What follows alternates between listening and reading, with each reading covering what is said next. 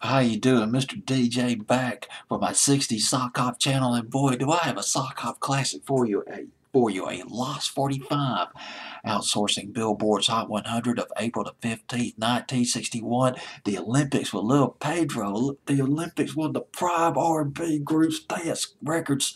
They cranked them out in the late 50s, early 60s, formed back in 1957 by Walter Ward, the lead singer. 1958, off the Demon record label, they came out with My Baby Loves the Western Movies. It's about a guy who loses his girlfriend to the Western movies.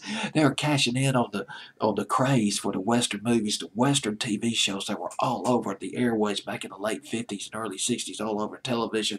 Gunsmoke, Bonanza, The Rifleman back in the late 50s, early 60s, and Western movies went to number 8 on Billboard's Hot 100.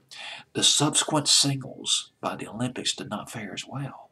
Did not make top 40 except for one song called The Bounce that made top 40, but just barely.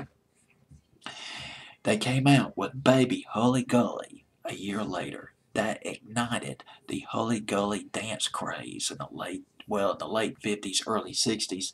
And some of the other records, some of the dance records that followed, Good Lovin'. They did the original version of Good Lovin' in 1965, but the Rascals picked it up and their version soared to number 1.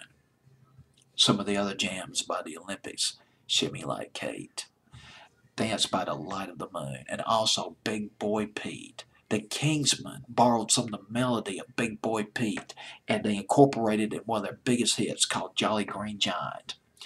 Well, a couple other things.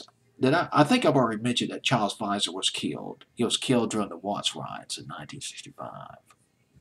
No, I don't think I mentioned that in this take. Uh, One of the group members of the Olympics, Charles Pfizer, the Watts riots in the summer of 65. He was shot and killed. And Walter Ward died about 9 years ago, back in 2006.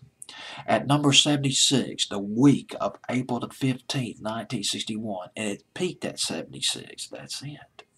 Lil Pedro by the Olympics. It was on Billboard's Hot 100 for a month.